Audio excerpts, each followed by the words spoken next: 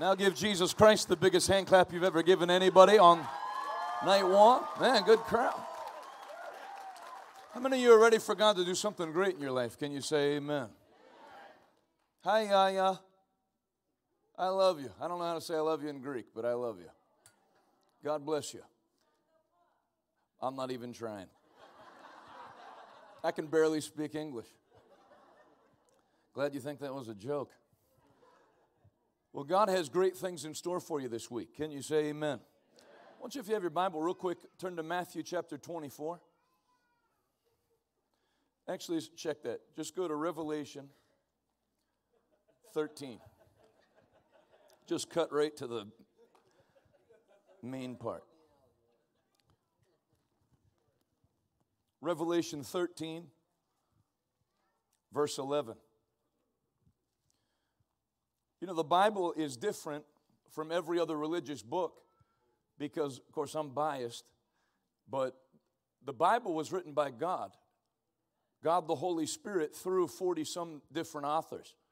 And it all says the same thing. Maybe you took a humanistic course and they told you that it's full of contradictions. But if you flip a Bible to somebody that says that and ask them to show you one, they can never do it. They just heard somebody say the Bible's full of contradictions. It doesn't have any contradictions. The Bible's the inerrant Word of God. And God said in His Word, Jesus said, I am the Alpha and the Omega, the beginning and the end. The one that is, the one that was, and the one that is to come. So God doesn't live in time, we live in time. God knows the future better than we know the past, and about 1/3 of the Bible is prophecy. So you hear people asking, you know, I'm on social media quite a bit. We had people comment on our broadcast that were atheists. One guy was a Satanist, and they all said the same thing. I'm starting to want to re-examine what I think about the Bible. Because back in December, January, February of 2020, everything seemed normal. And so anybody that would preach on Bible prophecy and the world coming to an end and the stuff the Bible says, they just think, this guy's wound a little too tight. He should switch to decaf. But then when you had everything start to happen that happened, and the thing that you could see is how close we are to the things the Bible prophesied would happen that seemed so far out. You know, what does it say? Revelation chapter 13. The Bible says in verse 11, Then I saw another beast come up out of the earth. He had 2 horns like those of a lamb, but he spoke with the voice of a dragon. He exercised all the authority of the first beast, and he required all the earth and its people to worship the first beast, whose fatal wound had been healed. He did astounding miracles, even making fire flash down to earth from the sky while everyone was watching. And with all the miracles he was allowed to perform on behalf of the first beast, he deceived all the people who belonged to this world. He ordered the people to make, everybody say that, say he deceived all the people who belong to this world. And that's what you're seeing happen right now. People aren't really interested, well, not everybody. Obviously, I'm with a group of people here that are interested in the truth, but you have a lot of people, you can show them all the information right in their face, and they don't want to see it. They'll just say, get that out of my blinking face. I don't want to see it. Because they're deceived. There's people that would do, I mean, you had the Surgeon General say, don't buy masks, they don't help, and then switch it 3 months later and say, do buy masks, they do help. And people didn't do it when he didn't say, and then do it when he says that. No questioning about whether they were lied to. You had Fauci come right out and say that he intentionally lied about the masks to help get more masks to the doctors, but then now you should, well, whoever trusts a liar? And there's no accountability. Open lying, no one cares. So it's almost like people enjoy being deceived. They're not searching for the truth. The Bible says he deceived all the people who belong to this world. He ordered the people to make a great statue of the first beast who was fatally wounded and then came back to life. He was then permitted to give life to this statue so that it could speak. Then the statue of the beast commanded that anyone refusing to worship it must die. Now check this part. 16, Revelation 13, 16. He required everyone, small and great, rich and poor, free and slave, to be given a mark in the right hand or in the forehead. And no one could buy or sell anything without that mark, which was either the name of the beast or the number representing his name. The Bible For all the things people get confused on in Revelation, there's things that are very simple. If you just stay with what's clearly written and don't try to figure out what the 7 horns on the head mean and all that, and you just go with what's said. The Bible says there's going to be a one world ruler named Antichrist, capital A. There's not going to ever be a guy running for one world government named Joe Antichrist. The Bible calls him the Antichrist because he's going to operate under the exact opposite spirit that Christ operated. The Bible calls him the man of lawlessness. Everybody say lawlessness. So any spirit, any politician you see operating under a spirit where they don't care what the law says, they're for lawlessness. They don't care. They're fine with a police precinct being burnt to the ground, but then they get mad if somebody does something about the police precinct being burned to the ground. The Bible says when you see that happening, don't try to figure out what political party I'm in, because I'm not in one. So just relax your little face and listen to what I'm teaching you out of the Bible. I can help you out. I'm trying to get you into heaven, not the GOP or the DNC. Can you say amen?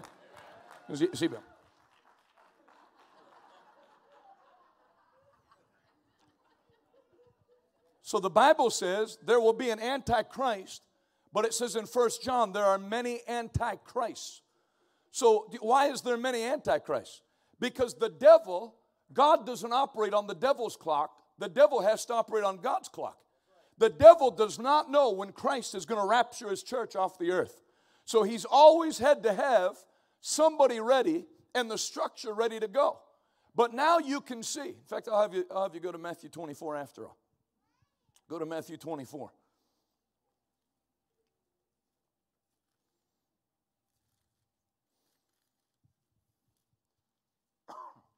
Matthew 24.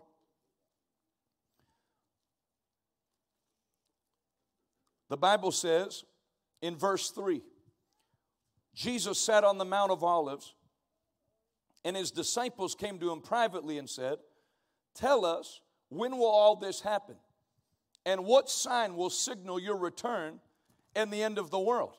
Well, when they asked Jesus, what sign's going to signal your return to the earth? He didn't say, "Well, don't worry about that." He goes on one of the longest chapters in the Bible, Matthew 24, and gives them very specific signs. He says, you'll hear about wars and rumors of wars.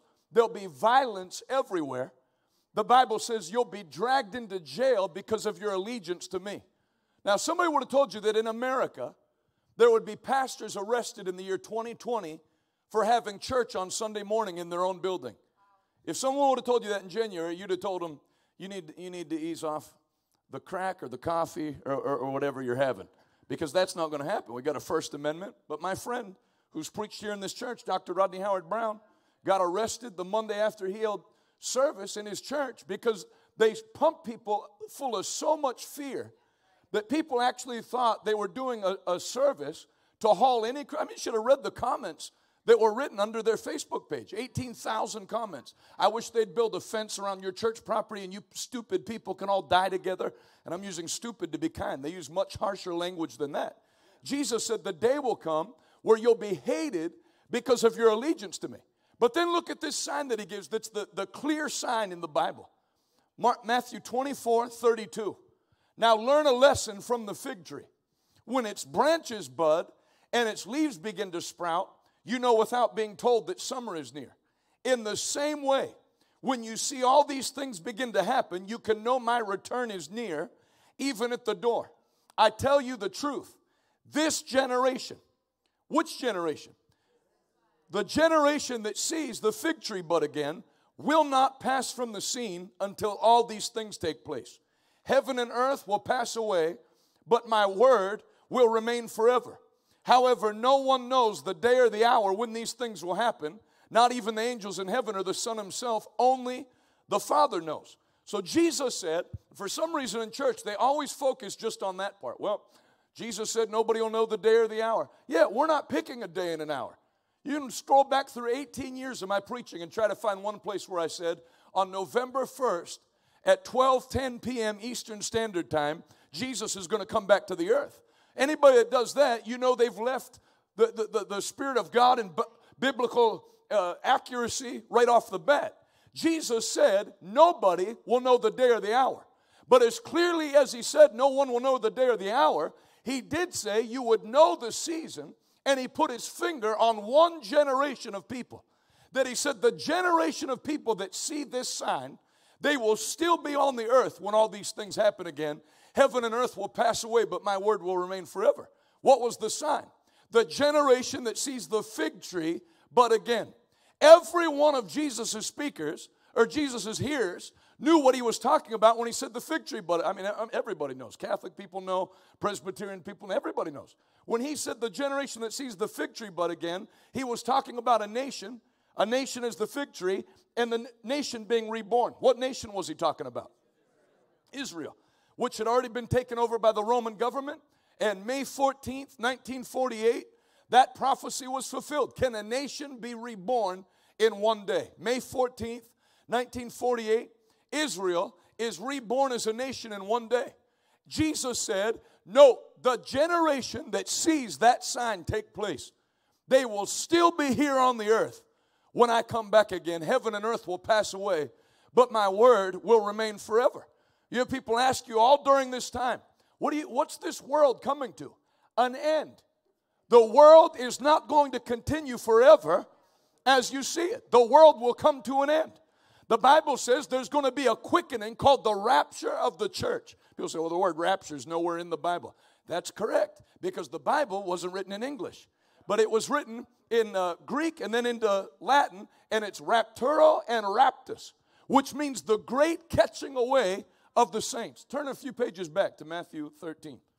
I wouldn't read so much scripture, but the more blank looks I get, the more I realize I need to.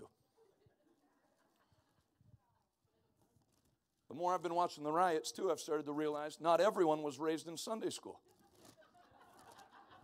So I'll read more.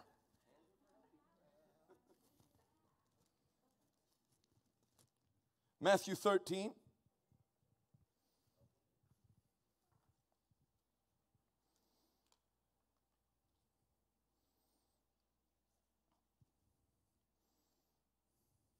Matthew 13:24. Here's another story Jesus told. The kingdom of heaven is like a farmer who planted good seed in his field. But that night, as the workers slept, his enemy came and planted tares among the wheat, then slipped away. When the crop began to grow and produce grain, the tares also grew. The farmer's workers went to him and said, Sir, the field where you planted that good seed is full of tares. Where did they come from? An enemy has done it, the farmer exclaimed. Should we pull out the tares, they asked. No, he replied. You'll uproot the wheat if you do. Let both grow together until the harvest.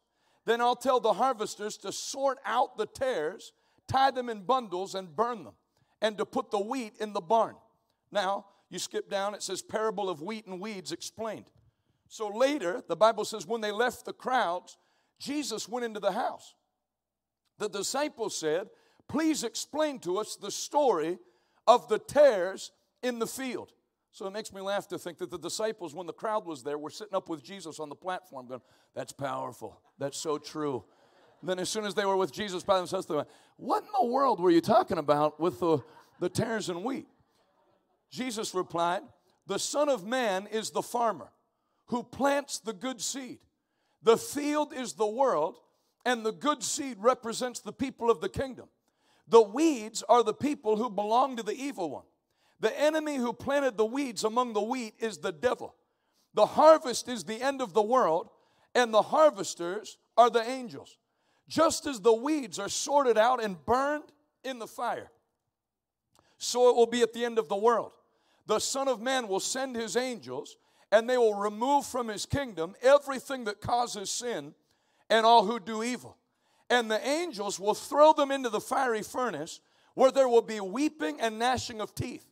But the righteous, everybody say, that's me. The righteous will shine like the sun in their Father's kingdom. Anyone with ears to hear should listen and understand. So the Bible says that the farmer was God, and he sowed a wheat field. And an enemy came in, the devil, and sowed tares among the wheat. If you study tares, they grow up, they look like wheat, but they choke out the wheat. And so the farmhands came and said, hey, master, somebody came in and sowed tares among the wheat, and it's going to harm the wheat. We should pull them out. And the master said, no, you can't pull them out now. If you did, you would damage the wheat. That's why I want to take time and tell you this. Anybody that you hear tell you that God sent COVID-19 to judge the earth because he's upset about abortion or all the other sins that America does. I've heard all kinds of preachers. I've had them call me on the phone. We really need to repent because that's the only way God's going to stop sending this plague on America. God doesn't send things to destroy countries where his children live, and he's got children in every country of the world. That's what that scripture tells you. They said, hey, listen, this world's too far gone. Let's just yank all the tares out now. And God said, no, if you do that, you'll damage the wheat. I had an older pastor who should know better. He called me and said, I think God is doing this to judge America. I said, let me ask you a question. You think God got so mad at America that he just decided to wipe out people in nursing homes that have absolutely nothing to do with what's going on? I mean, you know as well as I do. We both live in the Northeast, Mid-Atlantic. I'm in Pennsylvania. You're up here in Massachusetts. Pennsylvania, you had 66% of the people that died of COVID-19 are in long-term care facilities. New York, before they altered the numbers, was higher than that. New Jersey, high. Massachusetts, high. From storing COVID-19 patients in Pennsylvania, our director of health mandated that long-term care facilities hold COVID-19 positive patients, and those people with compromised immune systems, they said it went through there like a match through dry grass. It's just under 50% of the deaths in the United States are in long-term care facilities. I said to that guy, you explain to me what sense it makes that God got mad at America and decided to wipe out old church ladies living in nursing homes. Explain that to me. He said, I never thought of it like that. I don't think you thought of it at all. People just wake up in a bad mood and start preaching crap. Jesus said, and I remember, I consider Jesus an expert in the Christian faith. Jesus said in John 10:10, the thief comes, the devil comes to steal, to kill, and to destroy. But I have come. Jesus said, I came that you might have life and have it more abundantly. No wonder you have so many confused people in this country. If the preachers are telling you that it's God's will to wipe out people in nursing homes. No, when you see things being killed, destroyed, and stolen, it's not God, it's the devil. But Jesus came to undo the work of the devil that you might have life and have it more abundantly. That's why I'm here with you in Fitchburg this week. I'm not here to see you get finished off. I'm here to see God take you from low to high by his power in Jesus' name. If you receive that tonight, put those Massachusetts hands together and give God a mighty shout of praise.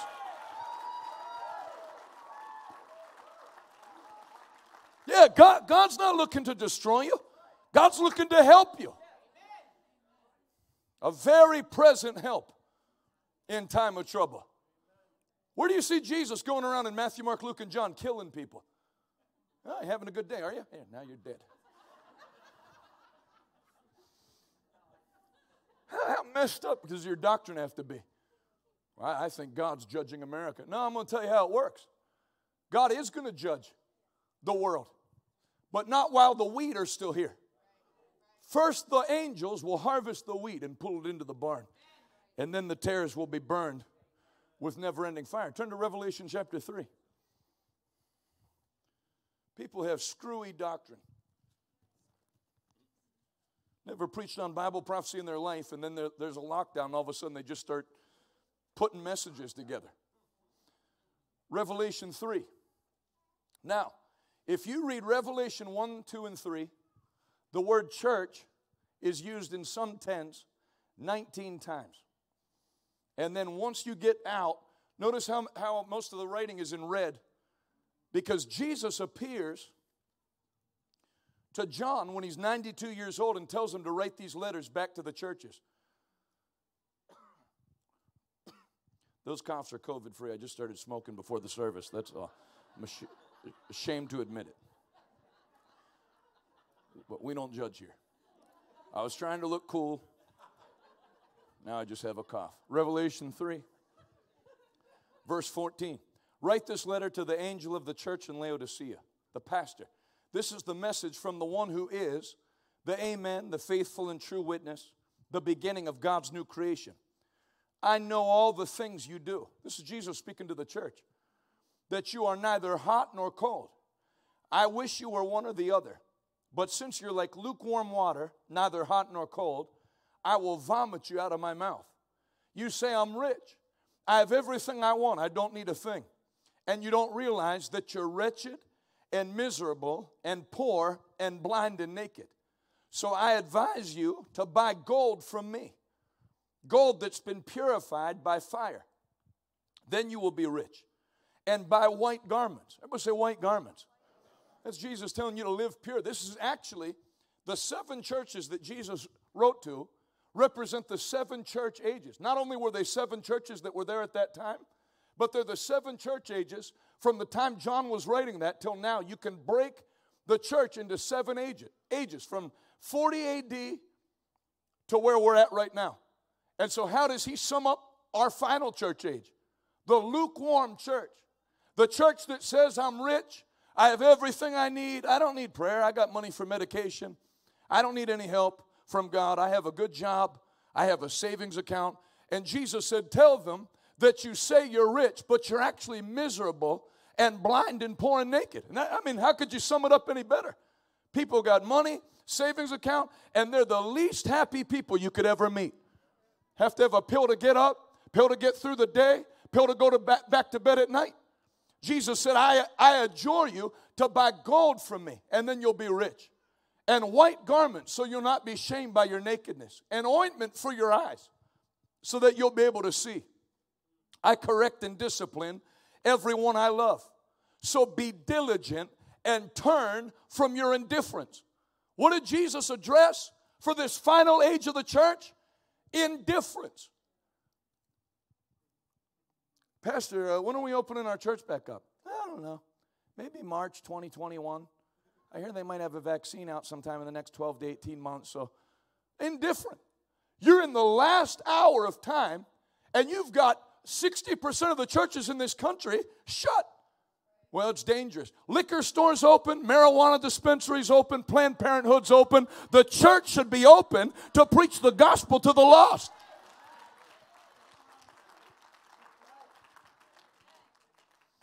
Indifference. Plenty of money in the bank. No need to open up. That's what it is. God just announced with a major ministry this week. He's keeping his church shut. And he's in a state where the governor was one of the first ones to open up. He has no government opposition, no nothing. We're going to open up maybe March 2021. Why? Plenty of money. No urgency. I want you to know the reason we're having meetings here is not because me and Pastor Brian are bored. The reason we're having these meetings is the Bible, what I've just showed you from scriptures, if you know that time's running out, and time is running out, then what is the posture supposed to be of somebody that knows the Bible? Good luck to everybody. I'm locking my doors and ordering Uber Eats and Amazon, and you people can fend for yourselves? Or are you to take the message of the gospel and get it to as many people as possible so that those that are bound and hurting and broken and on their way to hell can call on the name of the Lord Jesus Christ and be delivered from all their trouble? That's why we're here. I said that's why we're here.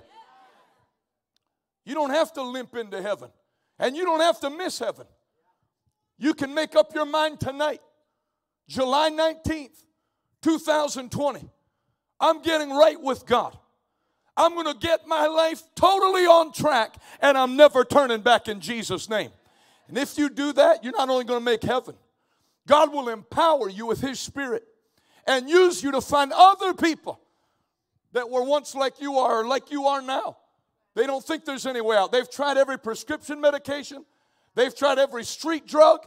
And they're more miserable now than they've ever been. They need Christ. Jesus is the answer for the problems that are in this world. Look, turn from your indifference. Look, I stand at the door and knock. If you hear my voice and open the door, I will come in. Not I might come in. Jesus said, look, if you realize you've been indifferent, I stand at the door and knock.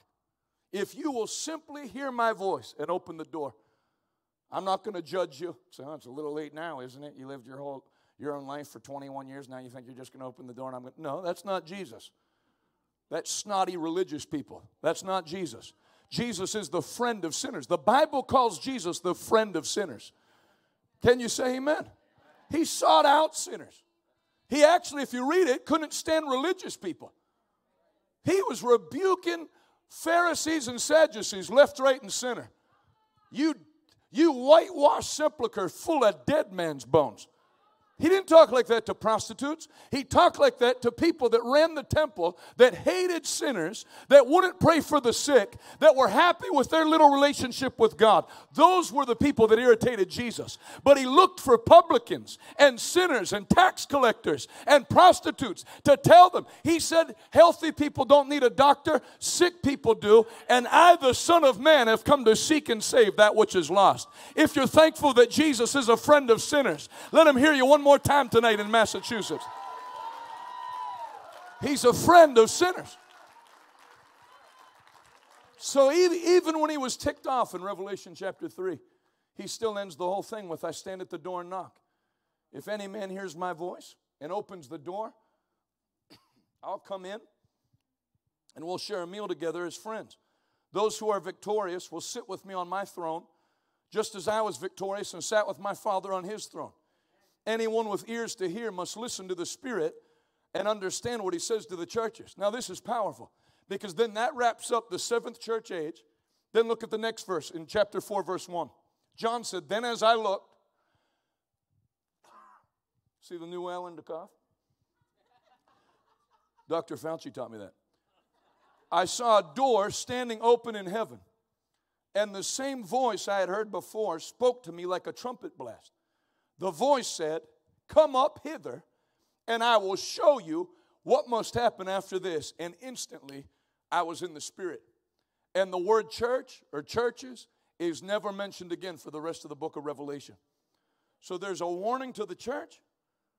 And then John hears a voice and sees a door in heaven and hears Christ say, come up hither. And instantly, I was caught up in the Spirit. And from that point on, judgment begins to come down from heaven onto the earth. So what's the difference between the stage that we're living in right now that the Bible calls the beginning of sorrows or birth pains leading up to the tribulation? You know, it's amazing how little doctrine Christians have. They have a lockdown. They're starting to talk, unemployment, it starts creeping up towards 30%. All of a sudden you got people preaching on Christian TV. We're in the tribulation. No, we're not. You know how I know? Because me's still here. And the wheat gets harvested before the judgment comes from heaven. So what sent coronavirus? Well, I mean, first of all, you don't have to get all mystical about it. There's a bioweapons lab in Wuhan, China, and whether on purpose or by accident, one of them got out. And once it got out, that ship sailed. So you don't have to get all spiritual. Now, how did that happen? That's how it happened. Mystery solved. It came from a virological weapons lab, whatever they want to call it. They study weapons or study viruses, whatever. And then it spread. So here we are. But Jesus said, before he comes back, there'll be plagues. Plagues are incurable sicknesses and diseases. He said they'll happen more and more. That's why it was so stupid. Of course, if you watch me on YouTube, I was railing on the same thing from March. Do you want to know why? Because I've read the Bible. If the Bible says there's going to be plagues more and more until the coming of the Lord, then that means this one's not going to be the last one. So however a church reacts to this one, you set the tone for how you're going to react to all of them. So what are you going to do? Every time there's a virus, you're going to shut the doors of the church till you get the all clear again? Because the Bible doesn't say there's going to be one. The Bible says they'll happen more and more. Can you say amen? They're going to look for ways to shut the church down. I'm going to tell you right now, the wickedness that came on the heels of this virus, that it was used as a smokescreen for, that back in March, what are we in? Day 122 of 15 days to slow the spread? That when they said that back then, all this stuff that they're looking to pass on the back heels of it and totally rewrite law and undo constitutional freedom. And you could feel it back in March that something wasn't right. Whatever wickedness is being planned, look where it all leads. The exact same place the Bible said it would lead, a one world government with a one world money system that no man can buy or sell without a mark in their right hand or in their forehead. So what do you have being openly discussed right now? That we're waiting for a vaccine, that when you get the vaccine, there'll be a digital implant that shows that you've received the vaccine. Then that's when you'll be allowed to travel internationally again. That's when you'll be able to enter society again. That's not on some weirdo conspiracy website. That's being discussed on NBC News, CBS News, Bill Gates discussing it in open forum, just like the Bible said.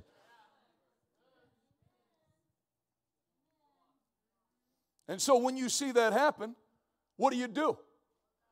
Go buy land up in northern Saskatchewan? Some AK-47, some powdered milk? I mean, that's what you see Christians do. I have a freezer full of food, and I have over 11,000 rounds of ammunition. So that's what you're going to do as a Christian before Jesus comes back? Just blow your neighbors away that are coming for your food? Hey, our neighbors are starving. They're coming for our freezer. Ba, ba, ba, ba, ba, ba, ba, ba, ba, ba, ba, ba, ba. You know, somehow I don't think that's the plan of God. Is that what Jesus did with the 5 loaves and 2 fish? Put them in a secure container and then beat the people that came to get it? No. Somebody say no. So what's God's plan for the last days, knowing these things are happening? See, you're seeing the whole framework. That's why this is going to produce the greatest revival that America's ever seen. Because it's like everything that was being done in secret is now being exposed openly, where people can see now that this Antichrist system is now a half step from being implemented. But I've got good news. The devil doesn't get to pick when he gets to implement it, because while the church is on the earth, the church is still in charge. Jesus said, I will build my church. Not I'll give my church power to survive. I will build my church, and the gates of hell shall not prevail against it. Can I prophesy something? As quickly as this virus came, so shall a great awakening come upon the United States and the nations of the world. And one last great harvest of souls shall come into heaven before it's eternally too late. Why should Leominster and Fitchburg be left out? My prayer is that it starts here this week, that America gets swept with a mighty revival in Jesus' mighty name. If you receive that with me, take 15 good seconds, clap your hands, give God a mighty shout of praise.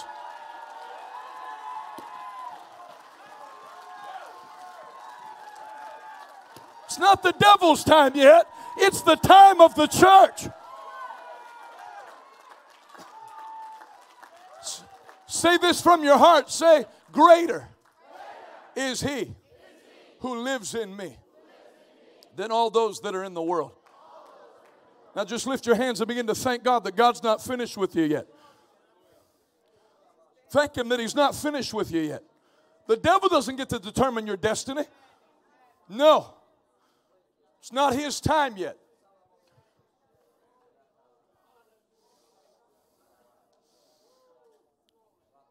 Man, it's going to be a great week. Unless you're a demon. If you're a demon, you're going to get your ribs broken.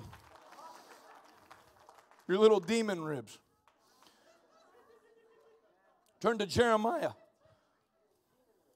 Turn to Jeremiah 29.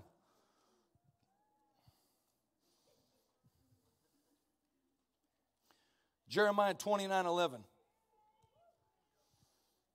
For I know the plans I have for you, says the Lord. Plans for good and never disaster. Plans to give you a hope and a future. I know the plan I have for you, says the Lord. Plans to prosper you. Everybody say plans to prosper me. Say never to harm me. So you get any guy you've never heard of before in your life that has a Facebook ministry. I wouldn't base my life on it. I had a dream and the Lord just showed me that there's going to be major trouble ahead. Well, for you, maybe. But God already told me what His plan is in Jeremiah 29:11. I know the plan I have for you, says the Lord. Aren't you glad God's not unsure of His plan for you?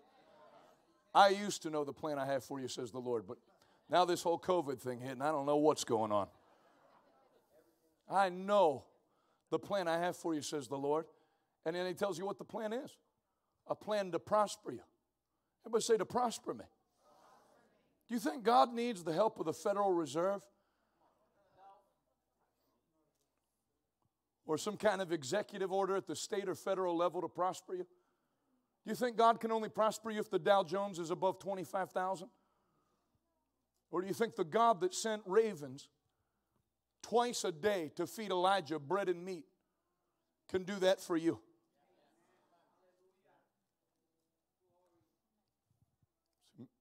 You're going to find out that God operates independently of the government.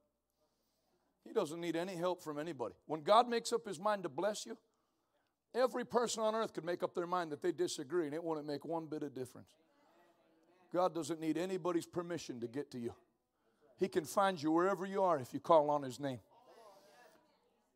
And God has blessing with your name on it. These last 6 months of 2020, if you stay hooked in with God, they'll be the greatest 6 months you've ever had. Because I want you to hear what God said.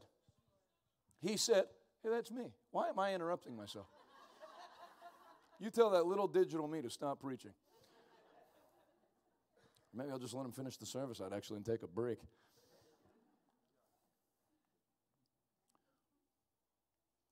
God said, or Jesus said, I will build my church. Who's the head of the church? Jesus. So I'm very worried about the state of the church. I'm not. Because the head of the church does a great job. He's been running it flawlessly for 2,000 years. I will build my church. Not I'll give my church power to survive. That's why I'm not building a bunker. That's why I'm not buying land somewhere and fencing it. No. I will build my church. Not give my church power to survive. I'll multiply my church. Turn to Isaiah chapter 2.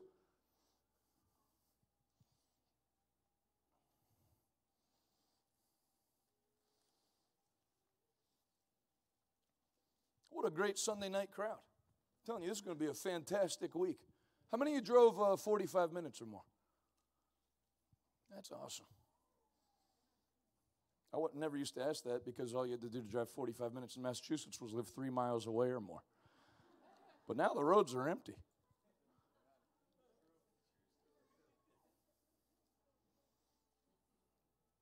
Never thought I'd see Interstate 93 in Boston, just like a video game racing mode set on easy. No cars. Isaiah 2. In the last days. What days are we in right now? So the Bible tells you more about the last days. The mountain of the Lord's house will be the highest of all, the most important place on earth. It will be raised above the other hills, and people from all over the world will stream there to worship. People from many nations will come and say, come, let us go up to the mountain of the Lord, to the house of Jacob's God. There He will teach us His ways, and we will walk in His paths. For the Lord's teaching will go out from Zion, and His word will go out from Jerusalem. The Bible says the Lord's house will be the highest of all. And people from all over the world will ask, let us go up to the mountain of the Lord, the house of Jacob's God, so that He can teach us His ways and walk in His paths. The Bible says in the book of Hebrews that Christ is coming back for a glorious church without spot or wrinkle. The Bible says the glory of the Lord will cover the earth like the waters cover the sea. God's not coming back for a weak, defeated, hiding church that's waiting for a vaccine. He's going to come back for a church that's victorious, that's casting out devils, healing the sick, and rescuing the lost. So you know what that tells you? This little hiccup that we hit, the last 4 months, 5 months, that's all it is, a hiccup. If you're getting ready for 3 years of just the church going down and us having to hide, yeah, there's going to be more persecution against Christianity. You know why it's hitting? The devil knows what's coming. And anytime he knows what's coming, he tries to hit it ahead of time to shut it down. But if you read it, it never works. He knew Moses was going to be born in that generation of Hebrew children. So Pharaoh passed a law that all Hebrew babies, boys, had to be killed. But they missed one. They missed Moses. He got out anyway. And he told Pharaoh, let my people go. And with signs and wonders, he confirmed the word of God and brought the Israelites out. Can you say amen? He knew Jesus was going to be born in that generation. An order came. All the baby boys in Bethlehem, 2 and younger, have to go. But an angel came and tipped Joseph off. One of those wise men brought gold to the baby shower. That Bible scholars tell you that's what Joseph and Mary lived on down in Egypt. God prepared a place for them while they were in Egypt and gave them the money ahead of time. And then when it was safe, they went back and Jesus undid the devil's plan. The devil knows the greatest revival that's ever hit planet Earth. We're on the cusp of it right now. So he tried to shut down the church. They said, we'll never be able to meet like this again. We'll never have mass gatherings. But that plan of the devil failed. And churches all over the country are meeting right now, and we're getting ready to see the devil get his head kicked in one last time by the church of the Lord Jesus Christ. Somebody shout hallelujah. And I made up my mind. I'm not going to watch it happen. I'm going to see it happen. I'm going to be a part of what God's going to do before Jesus comes back. And I'm telling you, if that's what brought you out here tonight, God will anoint you anew and afresh tonight with the baptism of the Holy Ghost and fire. Because you can't stand against the wickedness of this world because you're a good person or you have a good heart.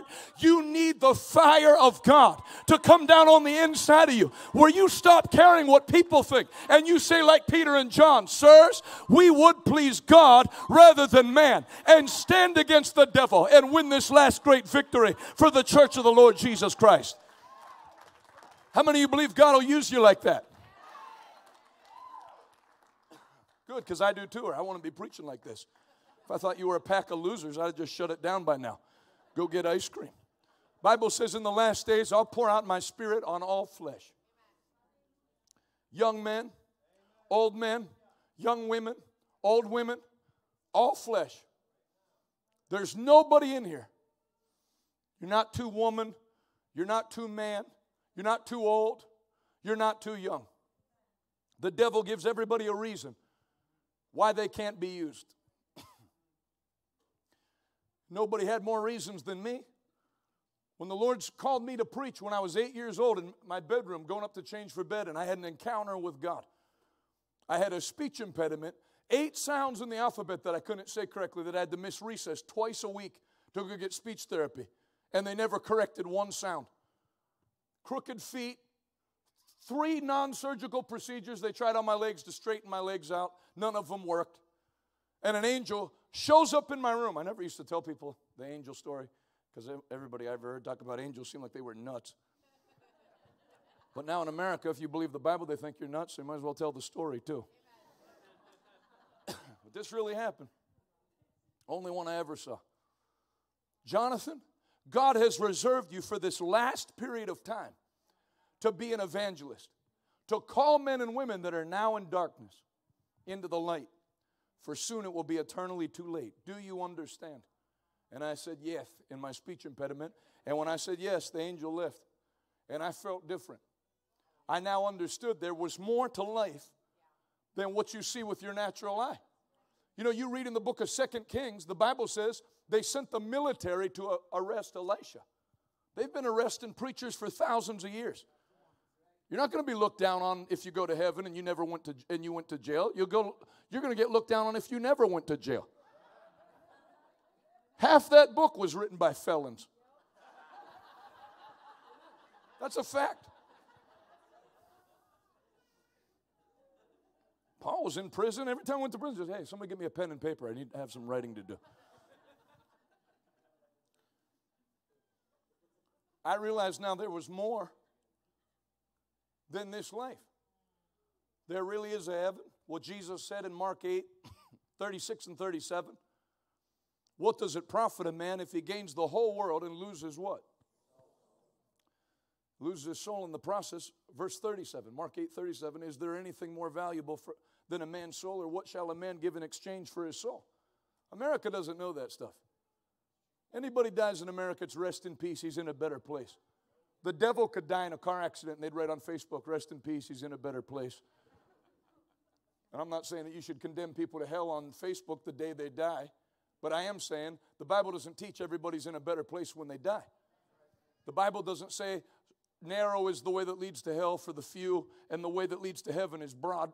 The Bible says broad is the way that leads to destruction for the many who choose the easy way, but the path that leads to heaven is straight and narrow, and only a few there be that find it. Why? Because it doesn't take anything to go to hell. My dad has a sermon he preaches, what do you have to do to go to hell? And it only has one point, nothing. It's true. You're born in sin, shapen in iniquity, and you just go with the flow. There's no backlash on hating the church nowadays and hating God. You know, they just cut the head off of a Jesus statue down in the church in Miami. They defaced another Mary statue, burning churches down all through France. There's no backlash for being a hater of God and hating the Bible. If you went to public school like I did, they start mocking the Bible. If you stand up for it, it's not like everybody joins your side. You're the only one. People look at you like, you've been in a coma since 1820? We don't believe that book anymore. All the flow leads to hell. You don't get any backlash for drinking till you're blackout drunk. Some of you had family that you were into drugs and alcohol heavy. You never heard one thing from your family. Then you decided to go to church, and then you heard from them. I don't think you need to go there. You need to be careful going. They never told you to be careful when you were at a heroin house, out cold for 6 days. But then the second that you go, sorry, I'm moving up here where it's safe. I thought I was getting attacked.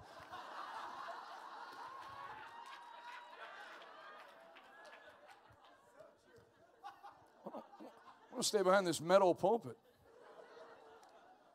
Then the second you went to go to church, isn't it funny? Nobody ever tried to talk you out of going to a bar. Nobody ever tried to talk you out of doing anything destructive. Then the second you go to church, I think you need to be careful. I think you need to be careful going there, you know. I heard that pastor, I don't even think he's been a pastor that long. I think they just want all your money. So did Budweiser.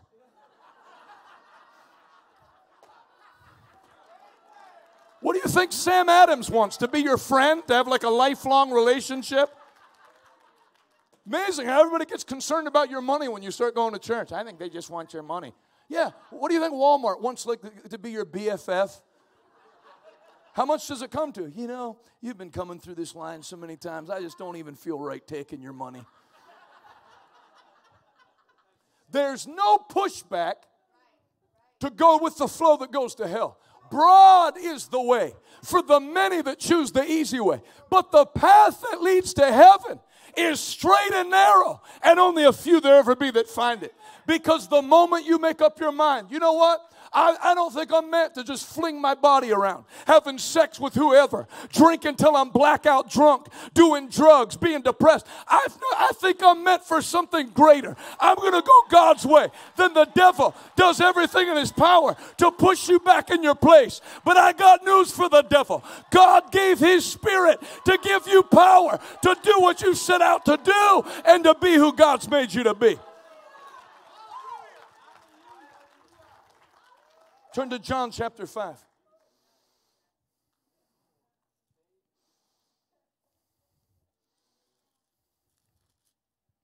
Notice what Jesus said.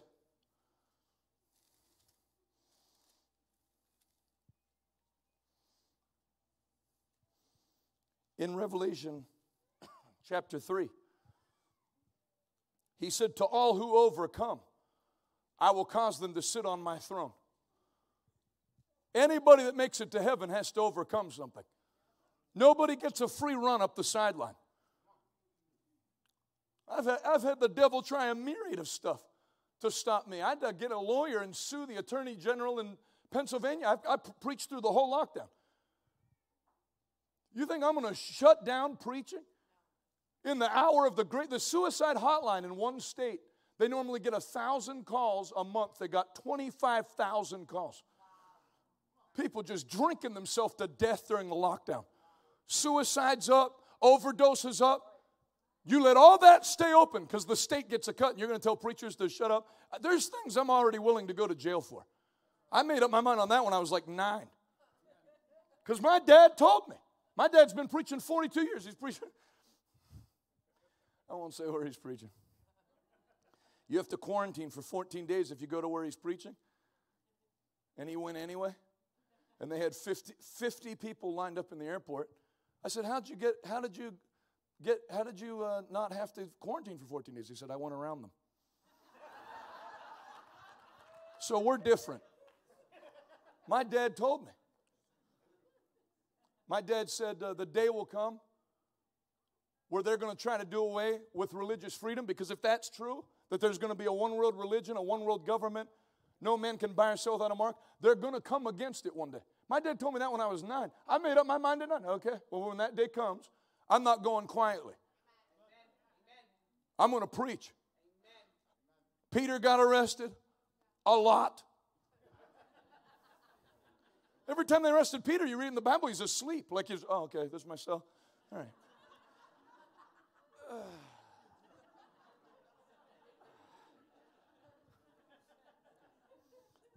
When the angel broke him out of prison in Acts chapter 12, the Bible says the angel had to smite him. That means slap. To wake him up. You know, angels aren't used to that. Normally when they appear, people are like, wow. She's like, oh, this is the bright light.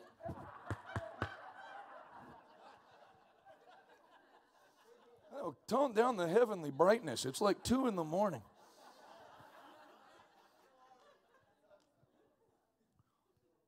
The day will come. Well, they'll come against this. You know why? Because hell's plan can't prevail while the church of the Lord Jesus Christ is doing its work. I've talked to former witches who ended up getting saved the week I was preaching at a place, and you know how they ended up coming to the meeting? They said, we were in the woods doing our thing, and we couldn't get anything to work, and we could feel a power coming from a place, and went to check where it was, and it was the meeting we were having down in Alabama. They could tell. So I believe the strategy was to shutter the church and scatter the believers. Yeah, but what's the difference whether we meet in a building, amen, or online? You want to know what the difference is? According to Pew Research Group, 53% of church members said they never watched one online service in the month of June. That's the difference. Just like when they went to online-only education, Los Angeles County just said 50+% of their students never logged into one class. I know, shocking. I would have also been in that 50%.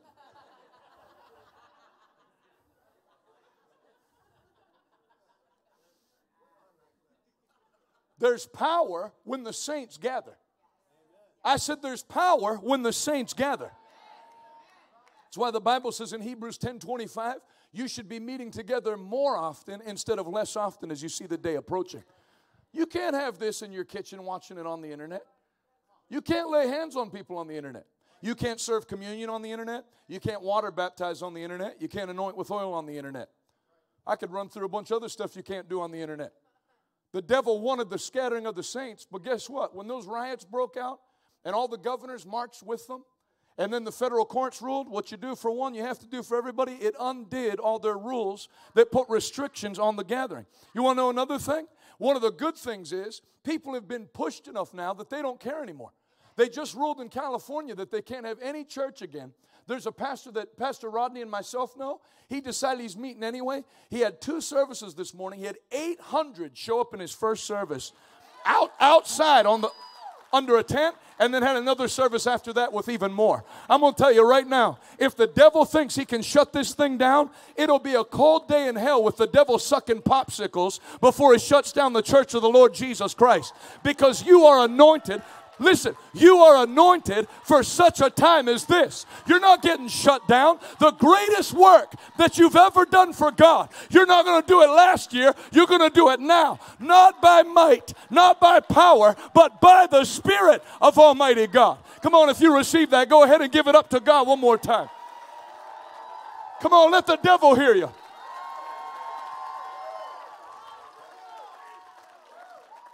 Somebody shout hallelujah.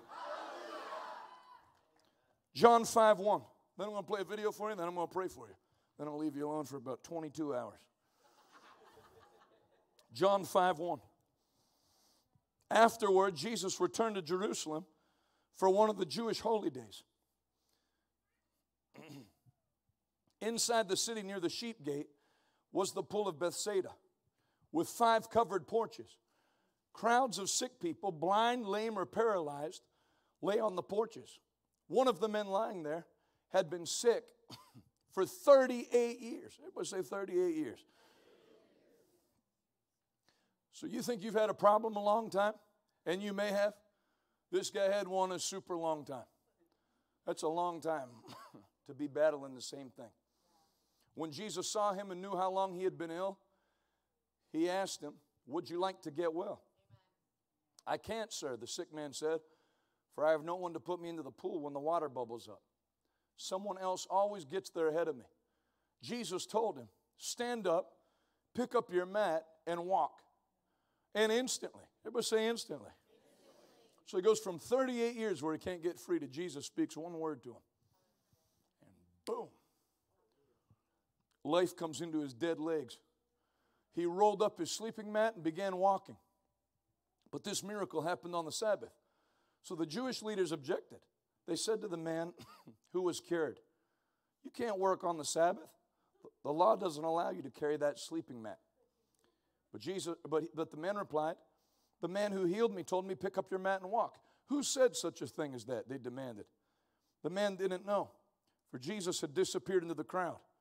But afterward, Jesus found him in the temple and told him, "Now you're better, so stop sinning, lest a worse thing come upon you."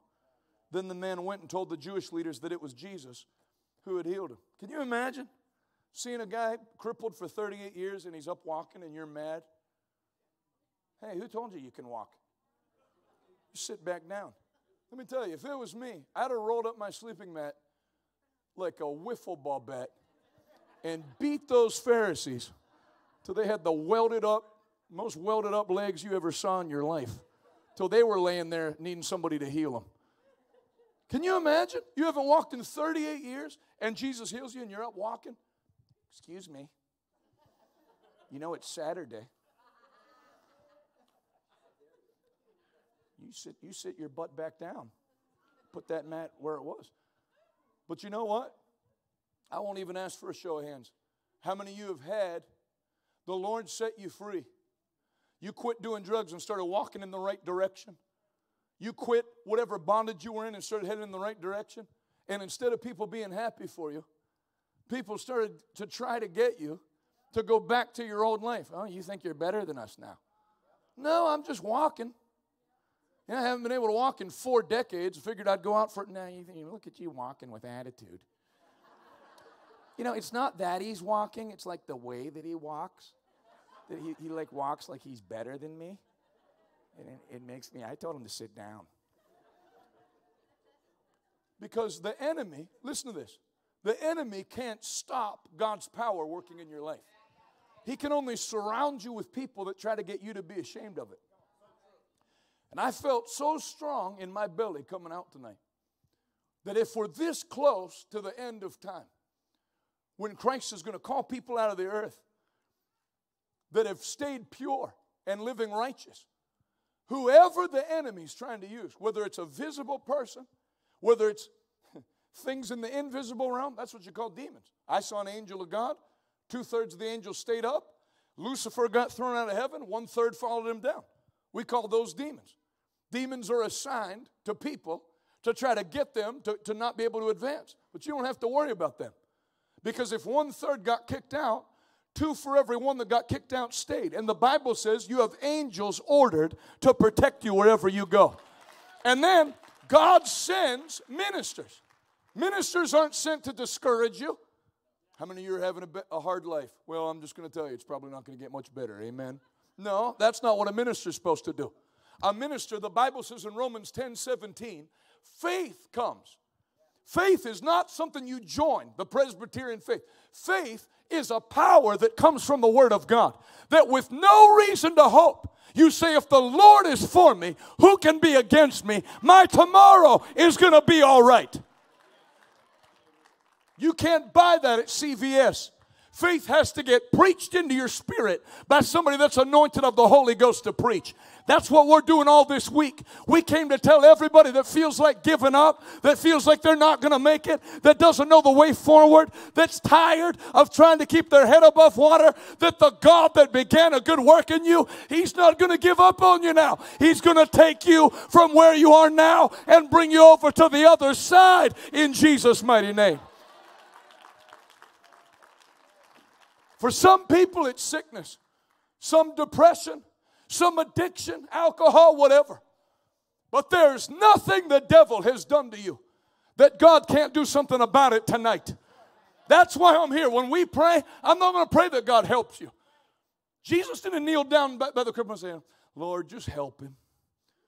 He said, stand up and walk. He's a miracle working God.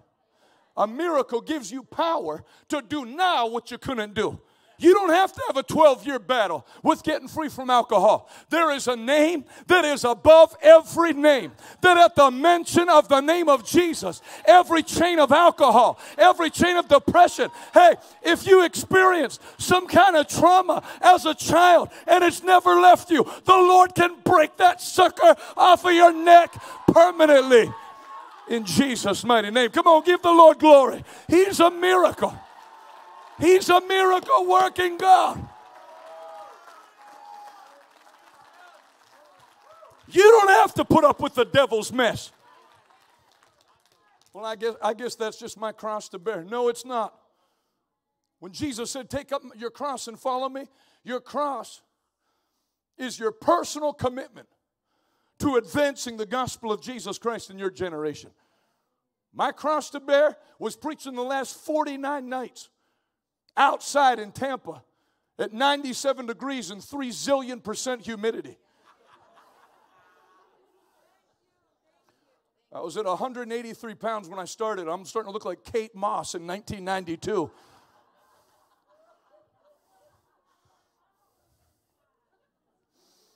I don't know why anybody even showers in Florida. You walk to your car, you look like you ran the Boston Marathon. Just go outside, the sweat just finds you. I'm not complaining. I'm thankful to preach, but boy, I was losing weight, a lot of weight.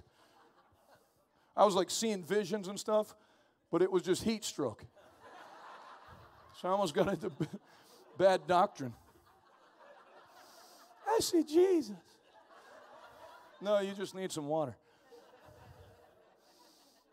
Can you say amen? Can you say a better amen? Say so the devil can hear you. Say, God's not finished with me yet. I'm going to tell you, life doesn't have to finish the way it started. I'm going to tell you another thing. If life started hard, you don't have to claw your way out of it. God will reach down His hand. The Bible says He'll pull you out of the pit and He'll set your feet on the rock to stay. You're only one prayer away from a miracle. That man was crippled for 38 years. It didn't take Jesus 38 seconds to raise him up. There should be a reward for you coming to church 2 times in a day. Some of you told your family, where are you going? Church. Didn't you just go this morning? Yeah. Are you becoming a nun? Is it Christmas already? They don't know that you're drunkenly in love with Jesus Christ. God's going to put His hand on your life tonight. You're going to enjoy the rest of this year. You're going to run with the wind of the Holy Ghost behind you.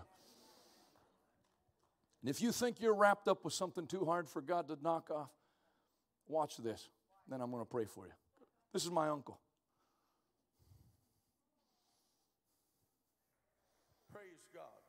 Stand, little sister. Could you hold her Bible and stuff, please? Hallelujah. Everybody lift your hands. Pause it real quick. Take a step of faith. Now listen, If you never, the gifts of the Spirit pause it real quick if you would. It's the button with like the two bars. Stone in a pond, the ripples. If you've never seen something like this, just so you don't think it's weird, my uncle's been preaching almost 50 years. He didn't see an angel. He was 7, a year younger than I was when I saw the angel. He was playing in a field in West Virginia, and Jesus came to him, and it scared him pretty bad. And he said, I'm going to give you a gift. He said, when you're older, I'm going to show you what's wrong with people, and you tell them, and it'll give them faith to receive from your prayer. And he's been doing that for almost 50 years now, heading up on 70 years old. This is one meeting he was at in Ohio that was very powerful. So I just want you to see that the Holy Ghost is real. Not mystical, not weird. He cares about you. Can you say amen? God doesn't want to watch you struggle. He wants to help you. And I pray you let him in. Watch this. It'll build your faith. Go ahead, guys. Go out. As the ripples go out, that means you get a touch, even though I may not be speaking to you specifically. If you'll release your faith, God will touch you. Amen? Hold your glasses in your hand. You have 2 conditions. Even though you have glasses, what it doesn't reveal, you're starting to lose your sight in one of your eyes, and there's pressure building up. Isn't that right?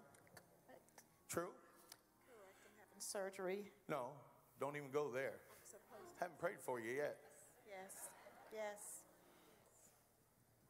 Can I take my coat off? Now listen, I was kidding. We understand that a great church like this has staff who are taking care of your children. If you're a parent and you need to get your children, it's all right. But I'm going to pray for people for a minute. Yes, sir. Because the Lord told me, I saw you in my room when I prayed yesterday. You will not go blind in your right eye. You understand that? And whatever else the Lord would show, I receive it. You feel that? That's the Holy Ghost. I command that spirit of blindness to come out. She shall not lose her eyesight. Can you help her back up? Thank you. Everybody lift your hands. The anointing's here.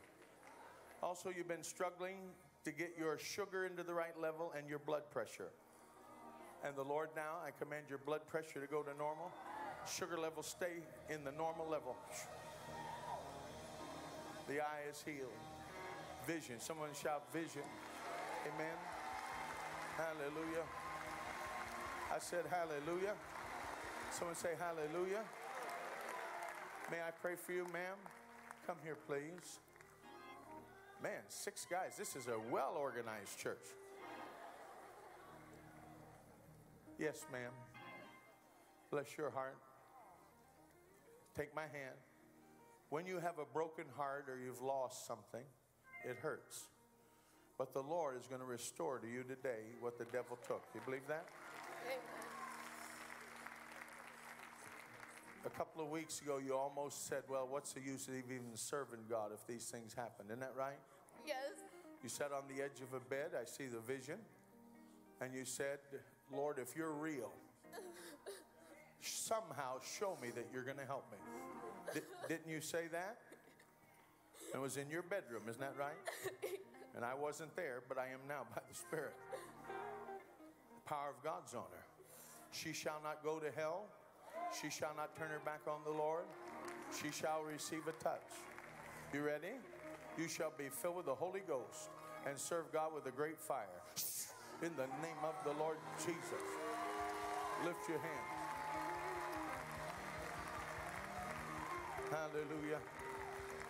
I said hallelujah. I said hallelujah. Glory to God, glory to God, glory to God. Hallelujah, hallelujah. The Lord shows me you've been faithful. This is your church. Is that right? And somehow you've served Brother Parsley in the past, and by partnering and praying and believing. I see that. When you share with another, such as our dear brother Parsley, who we love, then there's a measure of that reward the Bible speaks of that comes on you. You believe that with me? I won't do this. Lay your hand right here on your chest. I command a supernatural anointing to come on your body today to strengthen you. To strengthen you. I don't understand it other than the Lord shows me sometimes the rhythm of your heart gets a little off and your heart will race a little bit and you feel it. Isn't that right? That's correct. And you've had physicals, you've been checked, but you have been kind of watching it. Would that be a good way to say it? That's correct. Kind of watching it. Wait on the Lord. Everybody lift your hands. Others of you that may have had issues with heart shall be healed. I command the rhythm of your heart to stay normal. When it does, your blood pressure will come to the right level and stay there, not up and down like you've been dealing with. Isn't that right? And then recently in the back of your neck and shoulder, isn't that right? That's correct. Arthritis has tried to come in your bones and to cripple you up in a form of rheumatism. But I curse all the itis, brothers. Arthur and the whole crowd. Bursitis, all the itis. By impartation and laying on the hands, you there shall be healed in your body. Someone say, thank you, Lord Jesus. Someone say, thank you, Lord Jesus. Someone say, thank you, Lord Jesus. Hallelujah. Let's lift our hands and give God the glory. Praise God. Praise God. Praise the Lord. Hallelujah. Thank you, Jesus. Thank you, Jesus. Hallelujah. Praise the Lamb of God. We give you the glory, Lord. Hallelujah. Someone say forever and forevermore. Everybody lay your hand on your body and receive healing if you need it. Strength if you need it. Hallelujah, hallelujah, hallelujah. May I pray for you, ma'am? Come, please. Take a walk of faith with us. If it had not been for the Lord on my side, tell me where would I be? Oh, where would I be? You go to this church, ma'am? You believe Jesus will touch you today? You have something in your body that needs to be healed. And the Lord will do it. You believe that with me? Yes, I do. I won't do this. Lay your hand on this part of your stomach. You've had some symptoms, but you just pass it off. Okay, maybe. Not maybe. You know you have. Sometimes it pains there a little bit, and then when you turn, you feel it. Isn't that right? Amen. You must be a new believer.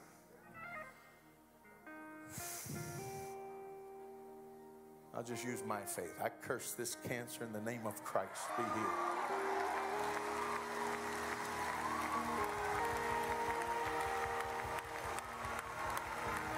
Hallelujah.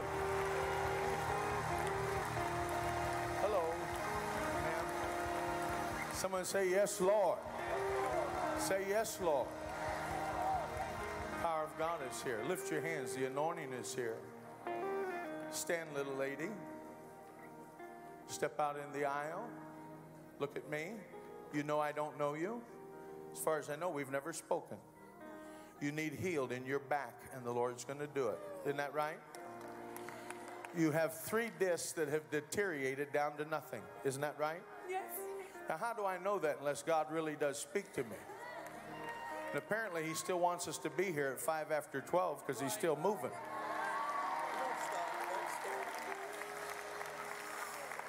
Isn't that right? Yes. And then one of your hips now has begun to go bad. Hold them if you can, guys. Amen. Are those things so? They are so. What would you say if I told you that you shall receive the working of miracles now? I'm not going to pray for God to heal 3 bad discs. I'm going to ask Him to give you all new ones.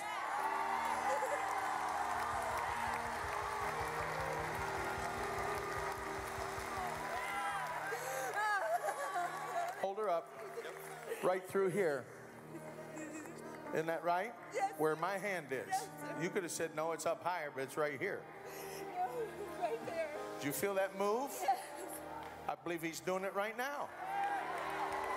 Loose. Oh. Now, if someone touched you, that would be painful, wouldn't it? Yes, it would. Watch this. You don't feel that, do you? Thank you, Lord, for 3 brand new discs and a new hip. Hallelujah.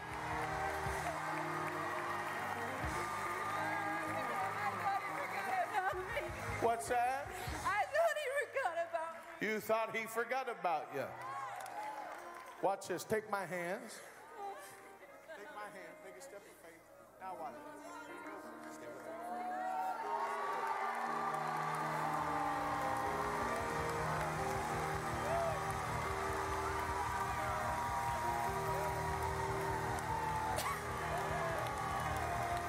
Stand on your feet, everybody. Give the Lord a great big hand clap that He's a God who cares about you.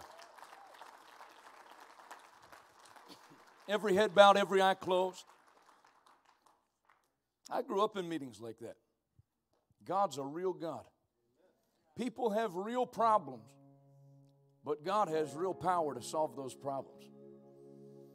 So notice what Jesus said. Behold, I stand at the door and knock. If any man hears my voice and opens the door, I'll come in. So the problem's not on Jesus' end. He said, I'm willing. I've been knocking at the door. I've been wanting to come into your heart. But you have to let Him in. You can't let the devil saddle you with a bunch of reasons why. Well, no, I got too many things wrong. Jesus didn't say, straighten your life out and come to me. He said, come just as you are, and I'll give you new life. Can you say amen? One thing I know for sure is one of the reasons Christ hasn't raptured the church is that many that right now, if Christ were to come back, they wouldn't be ready to meet Him. Whatever happened in life that got you separated from God, if Jesus were to come right now, you wouldn't be ready to meet Him. But that's why He hasn't come back yet. The Bible says in 2 Peter 3:9, the Lord isn't willing that any should perish, so He's giving more time for everyone to repent and be saved. One thing I know for sure is going to happen these last 6 months of this year is people that the devil thought would have never escaped his grip and made heaven their home, He's going to lose them by the multitude. And tonight, right now, actually, I'm not really concerned about what God has planned the rest of the year. I'm concerned with right now. And there's people here that if you were going to stand before God in 60 seconds time, you wouldn't be ready to meet Him. There's things you've allowed into your lifestyle the Bible calls sin. You can't stand before God on Judgment Day with unholiness. But all you have to do to get rid of it, you don't work it off. All you do is surrender it. I give you my life. I turn my back on sin. I acknowledge that I've sinned, and I repent. Repent is an acknowledgement. I've sinned, and now, with your help, I turn my back on it to go in the opposite direction. Instead of pursuing my own interests, I'm going to live like the Bible tells me to live. Then people say, I don't think I can live like that. Good news, you're right. Nobody can live like this in their own power. But the Bible says in John 1:12, as many as received Him, to them He gave the power to become the sons and daughters of God. God will put a wellspring of that power on the inside of you, where it won't be you trying to be a good boy or a good girl. There'll be a fire on the inside of you to do what's right. In a world that celebrates wickedness, you won't care. I'm going to tell you, man, you need to come on that side. You can't be in the middle. Well, yeah, I'm not going to go crazy and party and stuff, but no, the middle gets run over. You should make up your mind. I'm going to serve the Lord with all my heart, all my soul, and all my physical strength. If you do that, you become an unstoppable force. Then God will begin to use you to set other people free. Think of it in the future when somebody tells you, man, you don't know what I've done. Yeah, no, I don't know. I was you. And God brought me out of the muddy clay and put my feet on the rock to stay. Because it's not just about you. Once you give your life to the Lord, God will make you a battering ram to the gates of hell. I pray that a bunch of people get serious with God tonight and the devil rues the day for the rest of his life that he ever let you go out of his grip. Because not only do you make heaven, you turn people away from him and turn their heart to Christ with regularity in Jesus' name. There's greatness on the inside of you. God has a destiny to use you in this last day revival. God will speak to you. God will give you the ability to pray for people and set them free. But it starts with you surrendering your life. My Uncle Ted that you just watched trained under an evangelist named R.W. Shambach. He used to say at every altar call, Jesus will either be everything or he'll be nothing at all. And it's true. Total surrender. Jesus didn't give you part of his life. He gave you all of his life on the cross. And he said, if you'll surrender your life like that to me, I'll give you my life and I'll use you. I'll make you great in your generation.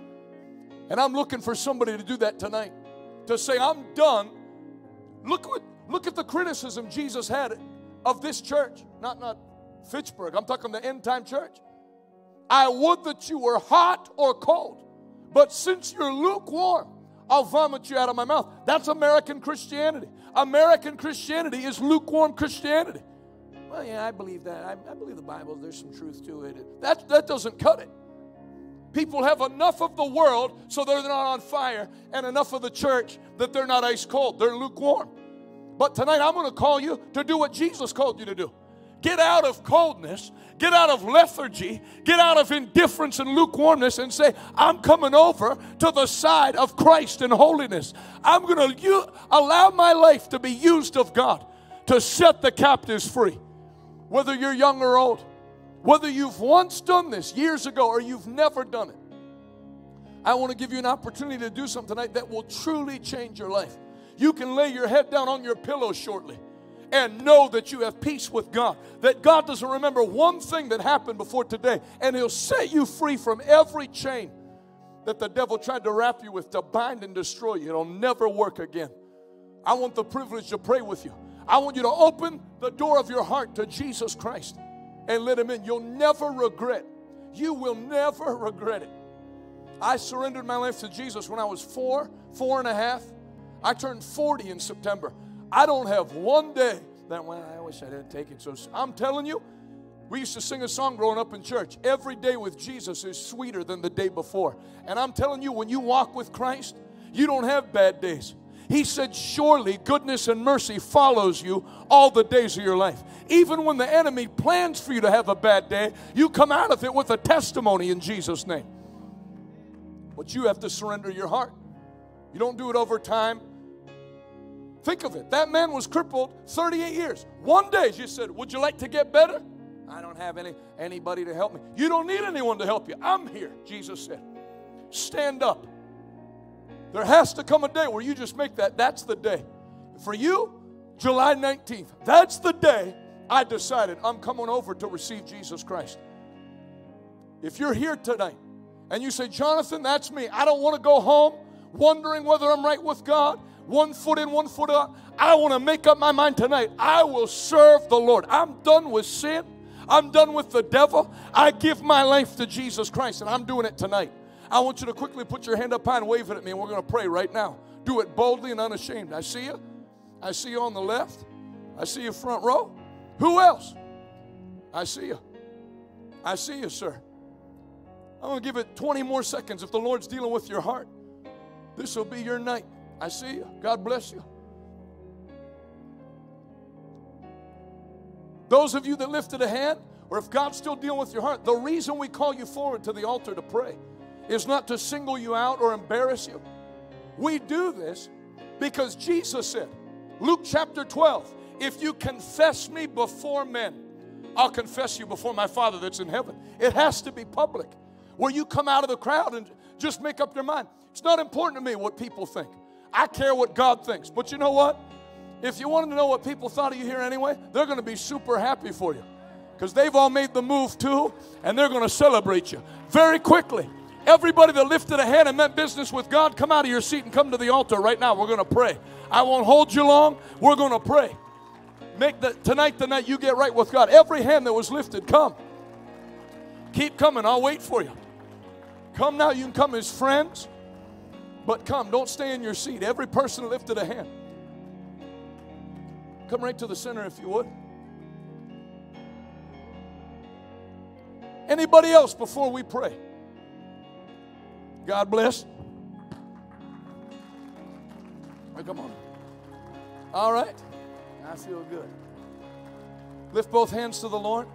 I'm going to lead you in the prayer to pray. Make these words your own. Say them from the bottom of your heart. And God hears this prayer.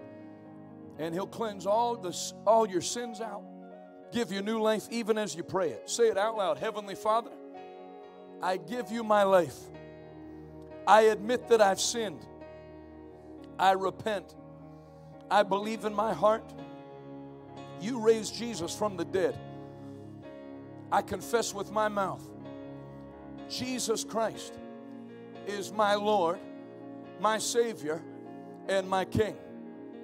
Right now, I receive forgiveness. I receive salvation in Jesus' name.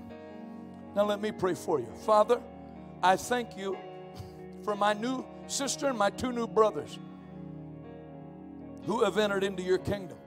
I thank you that their sins are all forgiven. And now, give them boldness and strength to live for you in a world that celebrates wickedness. Give them a passion for righteousness and for pleasing you. In Jesus' name, everything the enemy used to try to destroy their life, I thank you it falls off them for good now. In Jesus' name, I thank you for it, Lord, and I give you praise. In the mighty name of Jesus. Amen. You can look up at me. Welcome to the family of God. Your sins are all forgiven. Let me give you two things before you go back to your seat. Very important that you get plugged into a good church. So if you don't have a home church, please make this your home church. Pastor Brian is top-notch, 5-star. So, and then if you already have a home church, I would just encourage you to immediately leave that church and make this your home church. And then second, I'll be here all week. And I don't preach the same sermon every night. So I'd love to see you again, 7 o'clock every night. Welcome to the family. Your sins are all forgiven. And we're proud of you. You can go back to your seats. God bless you. Give them a hand clap as they return to their seat. God bless you. Give Jesus a great big hand clap. Now I'm going to pray for everybody who wants prayer. I'm going to have you lift your left hand up to the Lord and then put your right hand wherever you're believing God to do something. If it's an addiction, you want to put it on your heart or your mouth. If it's a problem in your body, you can put your right hand wherever the problem on the body is. If you got like 13 things that need healed, you can just put your hand on top of your head. That'll be a signal to God you need an overhaul. God's going to help you right now. I said God's going to help you right now. I'm going to pray, and I don't mean for God to help you over the next 7 years. I'm talking about knock out of you whatever the enemy tried to put in you. The same way Jesus knocked the crippledness out of that guy's legs. And then you saw in my uncle's video, Jesus hasn't changed. The anointing's the same. That's why I like that clip. It's a 9-minute clip. You see blind eye, heart arrhythmia, crippling back ailment. That lady that was suffering from severe depression, about to give up on life. The same anointing of the Holy Ghost will take care of all of it. Can you say amen? Every eye closed.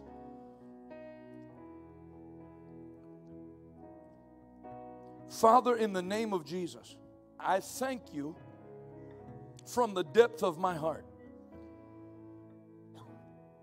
I thank you for every person who's here. I pray for those who have been ravaged like that guy in John 5 with a physical ailment that makes life difficult to live, painful to get out of bed in the morning, difficult to get through the day. I loose your healing miracle power into their body now. In Jesus' name, I curse cancer. Every unclean cell of cancer, I curse it and command it to come out now in the name of Jesus. I command the bodies in the sound of my voice to listen to the word of the Lord. Be healed. Anything that's been damaged in an accident, even if it's a problem they brought on themselves by their living before they knew the Lord. I thank you for restoring everything that's been damaged in their body now. In Jesus' name, from the top of your head to the soles of your feet, I loose the anointing of the Holy Ghost to make you every whit whole, to make you strong. In Jesus' name. In the name of Jesus. Just standing just like you are with your eyes closed and your hands where they are. Begin to thank God out of your mouth that He's doing it right now. Praise seals it. Praise multiplies what the Lord's done. So begin to open up your mouth and just say, thank you, Lord. Thank you for touching me. Thank you for making me well. In Jesus' name. In the name of Jesus. I pray, I join my faith with you for life to not be a struggle anymore. For life not to be hard anymore. In Jesus' name. For you to have the joy of the Lord restored back to you, where you wake up with a smile on your face. Enjoy the day with your family. In Jesus' mighty name. I pray for those that are battling invisible things. Thoughts of suicide, depression, something left over from a bad experience when you were a child or a teenager. I curse those, whatever was given entrance into your life that torments you. The same way Jesus freed that woman's daughter from a tormenting spirit, Matthew 15. I command you to be free now. In Jesus' name. Free at last and free forever. This lady with the blonde hair in this section, with the glasses on your head, would you mind if I prayed for you? Just step right out into the aisle. The power of God's all over you. You don't have to come any closer. Just lift your hands up right there. As you do, the power of God comes on you even stronger. In Jesus' name. Go right through you. There it is. It's yours. Keep your hands lifted. Just let the Lord touch you all over this place.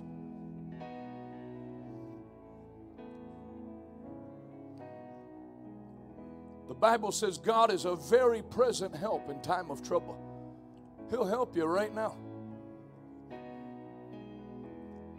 This lady with let's see, row 1, 2, 3, 4. Would you mind if I prayed for you? You can opt out. God bless you. Lift both hands, close both eyes. Put one hand where your belly is. In the name of the Lord Jesus. Down through your legs.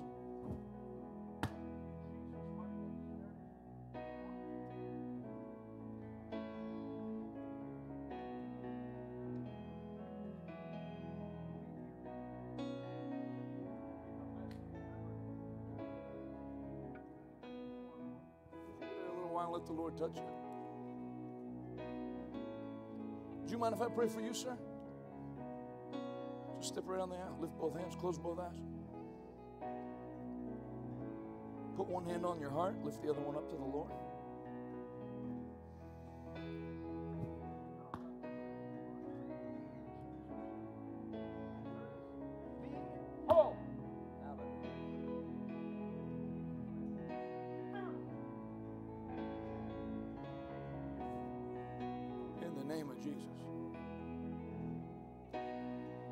God give you a new heart. Extend your life. In Jesus' name. If you're into social distancing, make sure to stay at least 6 feet away from me. In Jesus' name. Praise the Lord. Thank you, Lord Jesus. Just lift your hands one more time wherever you're at. Let the Lord touch you. Thank you, Jesus. I hate to call you Doug's sister, but lift both hands. Let me see your right hand. Receive the baptism of the Holy Ghost in fire. The Lord's going to give you a fresh anointing right now. In Jesus' mighty name.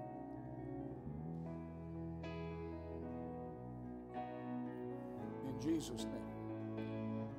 Thank you, Lord Jesus. Lift your hands one more time. Just begin to thank the Lord out of your mouth. Let Jesus touch you wherever you're at. He's a real God, and He really cares about you.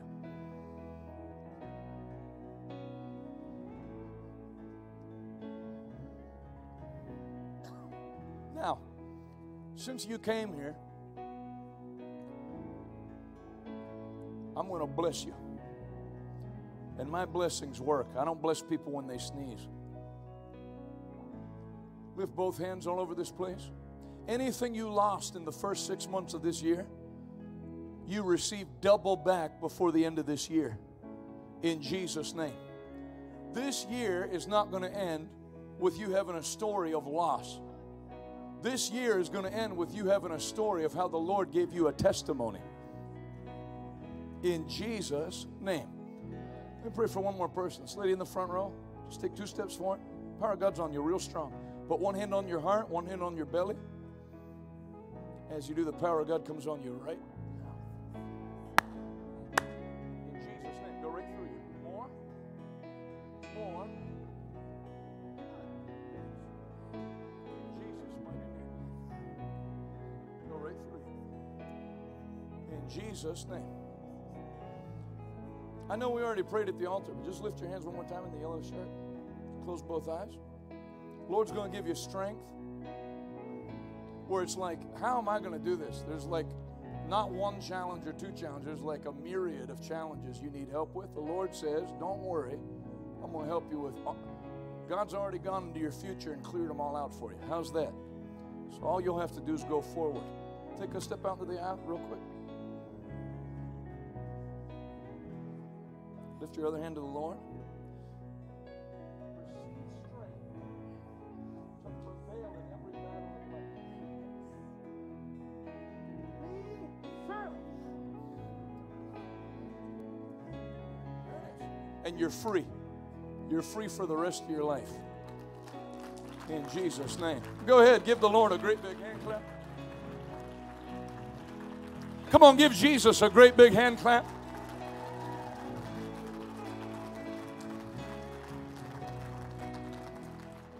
Somebody shout a living hallelujah. We have tomorrow through Friday, 7 o'clock. Come to as many as you can. If you can't get here right at 7, it's going to take you till 8 or 8:15 to get here. I promise you I'll still be preaching at 8:15. And I'm not going to yell at you when you come in the door, you know, where were you? It started at 7. I understand people have to work and stuff. You have to legally cut people's hair in your house. I get it. We don't judge you. So don't make as many meetings as you can and bring people out, which it looks like, it's like a Friday crowd, isn't it? It's like usually what we finish with. So I know it's going to be a great week. I know I said I was done praying for people. This lady all the way in the back with the blazer on, blonde hair, yep. Just take one step over to your left. Lift both hands to the Lord. Close both eyes. I know the enemy hit you with a shot. You were anointed. The enemy hit you with a shot, tried to take you out of the anointing. But today the Lord not only delivers you and puts you right back on track, but He restores His anointing on your life, and you'll be used mightily of God. Ready?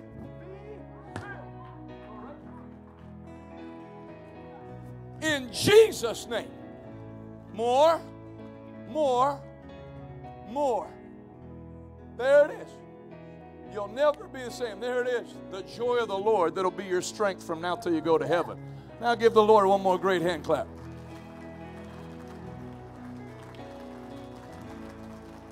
Hallelujah. Say it out loud. My best days are not behind me. My best days are in front of me. And I'm going to get there in Jesus' name. Guys, you have buckets. Just line them up on the altar. You guys have had plenty of teaching on the offering. I might do it once before the week's over. If you're making out a check, making out the Crossroads Community Church. Those of you who came wanting to give something to Revival Today, the ministry of Evangelist Dallas, and myself, Jonathan Shuttlesworth. If you want to stand with us to preach the gospel in this last hour of time, then we'll give you the opportunity. I'm going to have the band play us. By the way, you did a phenomenal job. Happy songs, praiseful songs. We're going to go out with a song of victory, and make sure to not say bye to anyone on the way out. Don't talk to anyone. Don't look anyone in the eyes.